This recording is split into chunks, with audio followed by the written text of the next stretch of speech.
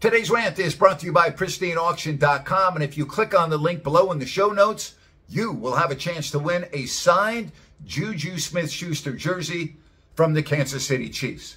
Hey, join me a little bit later. We get the week started live on Listen App at 5 o'clock Pacific, and tomorrow on my podcast, if you don't like that, the one and only Jerry Reynolds. How about Draymond Green, this new media crap? That's right, the new media. Huh, really? Yeah.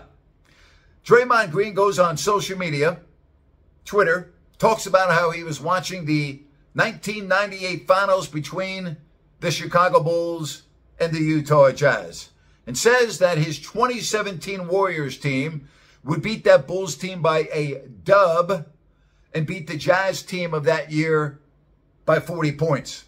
He then ends his tweet by saying, though, it is dumb to compare errors. Isn't that what you're doing? So what you're telling everyone, Draymond, is that your tweet is dumb, just like your new media is dumb.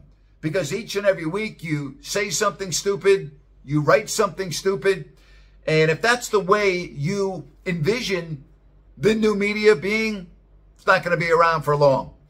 You may want to go to journalism school. You may want to take a year off to kind of study how the vets of the business go about doing their job.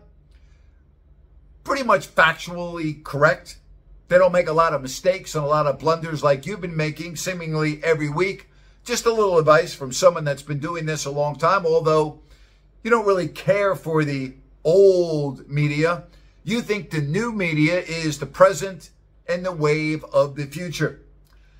I hate to disappoint you, but you are going to be wrong, and you are way off base on this, because your new media, again, continues to make stupid comments week after week after week.